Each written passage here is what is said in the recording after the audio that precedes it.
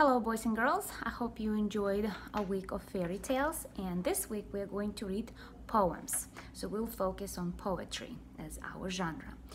And you know guys, poems are all around us in songs, greeting cards, poetry books. Poems usually tell stories and express feelings in creative ways, all through musical and rhythmical language. They can be short or long, funny or serious, sad or joyful. Some poems rhyme and others don't.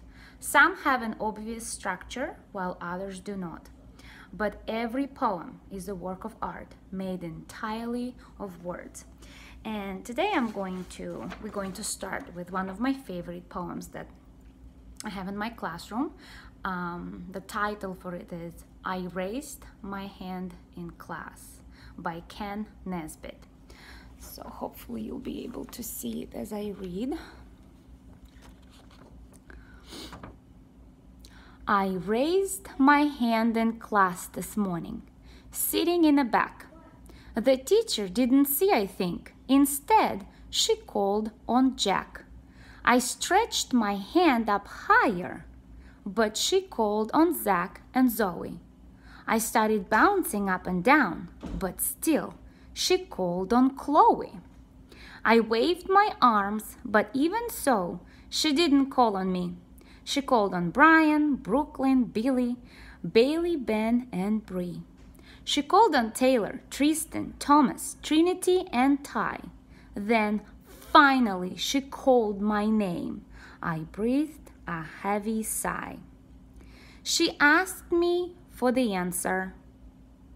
I just frowned and clenched my knees and said, I've no idea, but could I use the bathroom, please?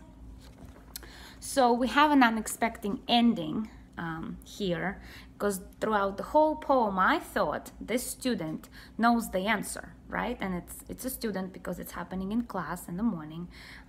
Students are raising their hand. I guess they're trying to answer a question that the teacher asked, right?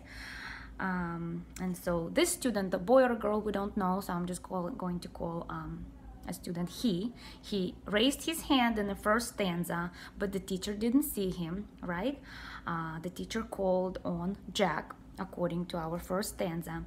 In the second stanza, the student stretched his hand up higher, but the teacher called on Zach and Zoe, and then she called on Chloe. And I'm thinking, oh my gosh, the student knows the answer. The teacher should call on him. And then I move on to stanza 3. The student waved his arms, but teacher did not call on him again. In stanza 4, teacher calls on more students, and then finally she called the student name, the one who is raising his hand. And then she asked him for the answer, but he didn't know the answer.